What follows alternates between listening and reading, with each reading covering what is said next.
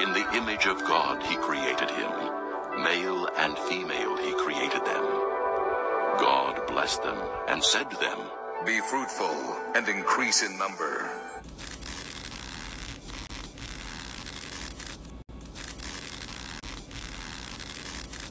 Hello mga fruitful!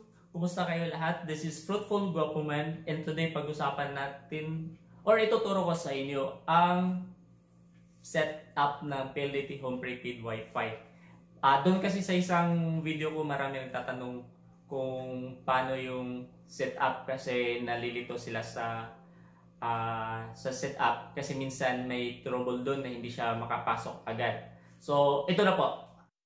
So para masimulan natin mula sa simula, i-reset natin yung modem ko. So ito po yung reset button, nasa likod po siya. So yun, ipe-press lang natin ng minimum of 5 seconds. So yun, press and hold for 5 seconds. Tapos sobra na po, sobra na. Okay. So, magre-restart siya. Ayun, hintayin natin siya makapag-restart. And marami pong nalilito dun sa setup ng PLDT Home Wifi Settings.net. Minsan kasi pag tinatype mo yun sa browser mo, PLDT Home Wifi Settings.net, iba yung lalabas, magre-redirect siya ng ibang site na parang error or parang virus or corrupted siya. So dito ituturo ko sa inyo kung paano ayusin yun pag na-encounter nyo yung ganong problema. So hintayin muna natin na mag-restart or mag-reboot yung modem natin. So ayan.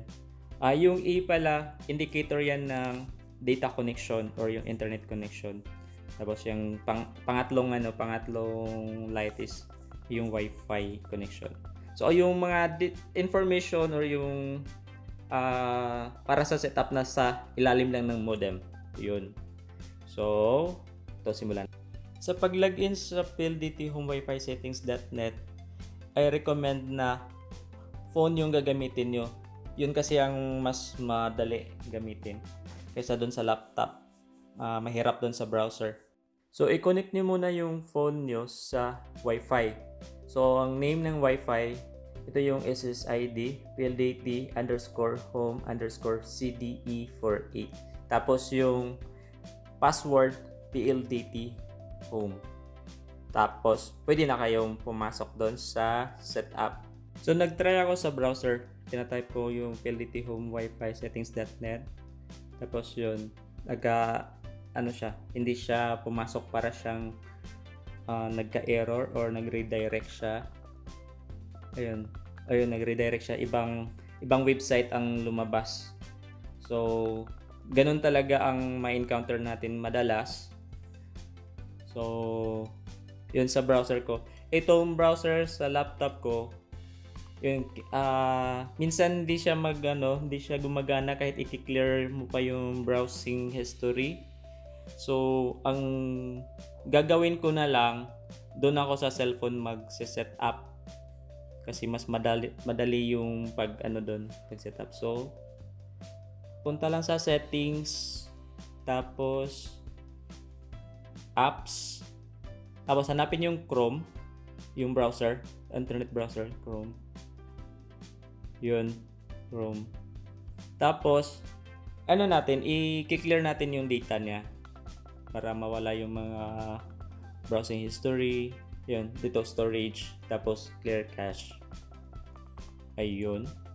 Tapos kung gagamit tayo ng yung internet browser ng phone, so punta tayo sa internet browser. Since Samsung yung phone ko, so Samsung internet. Yan, Samsung internet. Tapos storage, clear cache. So ito yung gagawin niyo pag na-encounter niyo yung redirection, yung para siyang na corrupt. Tapos open niyo yung internet browser. tapos i-type yung PLDT Home Wifi settings.net. Ayun, okay siya. Nag-okay na. So, yung mga data para sa yung password na sa ano lang. Ayan, PLDT Home ang password. Since na-reset ko na to, so na-reset ko na yung modem ko. So bumalik siya doon sa default na password. So balik tayo ulit, pasok tayo sa PLDT Home Wifi settings.net. Yung ginagamit ko ngayon yung Chrome. So yan. So PLDT Home yung password, yun ang default password niya. So pag naka-login na tayo, so ito yung bubulaga sa atin. So may change password. Yung unang set ng password, ito yung login password. Yung kanina is yung PLDT Home yung password natin. So yun ang default. So papalitan natin. Tapos yung pangalawang set ng password, ito yung Wi-Fi password. Para makakonect tayo sa Wi-Fi. Tapos after natin set yung yun may problema. May requirements siya sa pag-set ng password o yung password dapat 3 out of 4.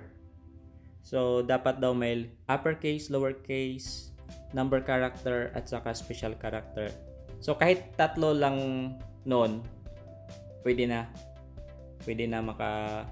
yung password, tatanggapin na lang password. So papalitan natin. So delete. So delete natin. Okay. Uulitin natin. Okay, dito. So ito yung login password. So yung kanina PLDT Home. So papalitan natin gamit yung ito requirement para daw sa security. So password minimum length is 8 characters and must contain characters from 3 out of 4 categories: alphanumeric, uppercase character, lowercase character, special character. So alphanumeric, alphabet and numbers. Characters from 3, wala na. Hindi ko na nabasa. So yun, basta yun. Tatlo lang nun. So lagyan natin ng uppercase yung password natin. At saka numbers. So nakuha na natin yung tatlong category. Uppercase, lowercase, tapos alphanumeric. So yung number. So ang ginagawa ko dito para iwas gulo-gulo or avoid confusion sa login at saka sa Wi-Fi password. So kung ano yung login password ko, yun na din yung Wi-Fi password ko na ginagamit. So para walang masyadong i-memorize na password kasi nakakalito pag maraming password na mini-memorize. Kahit ilista mo pa yan, mahirap pa rin kasi i-open mo pa yung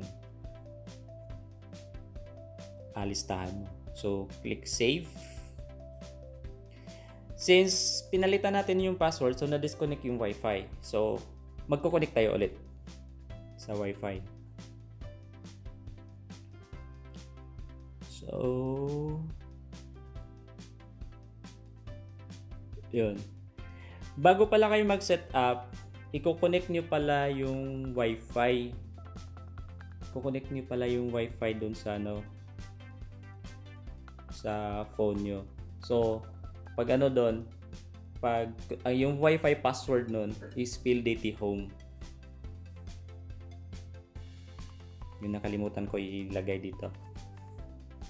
Tapos yan. So login tayo ulit. So yung bagong password na ang gagamitin natin sa pag-login. Okay. Yun. Quick setup tayo. Yun.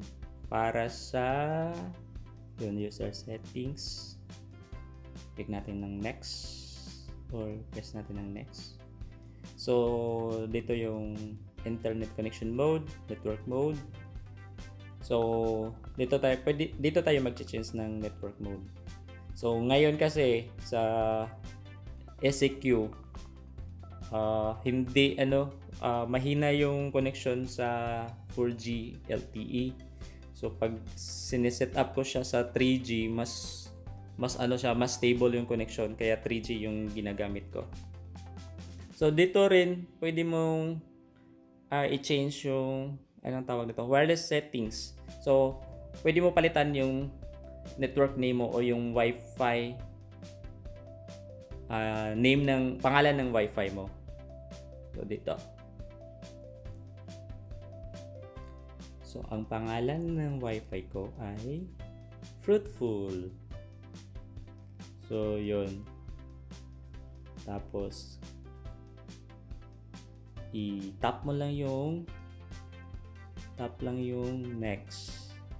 Tapos tap ang yes. So since pinalitan natin yung Wi-Fi, babalik na naman tayo sa pag-connect ng Wi-Fi kasi nagbago na siyang pangalan. So yun, ito pala yung setup kung dapat ilayo sa microwave, cordless phone, baby monitor, Bluetooth devices, yung modem. So, okay. Balik muna tayo dun sa Wi-Fi. Reconnect muna tayo. Ayan, Fruitful na. Yung kanina is PLDT, basta may PLDT. So, same pa rin yung, since pangalan lang yung pinalitan natin, so same pa rin yung password. Ayun, na-connect. Connect na. Connected na. So, yun. So, doon sa dashboard, makikita mo yung makikita mo yung connection mo at saka kung ilang devices ang naka-connect sa iyo, makikita mo yun sa dashboard. So, yun.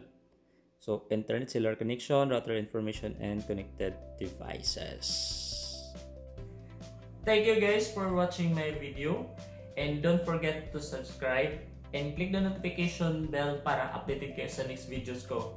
And higit sa lahat, huwag natin kalimutan magpasalamat kay God sa lahat ng mga biyaya na binigay niya sa atin. At let's glorify our God by giving our highest clap.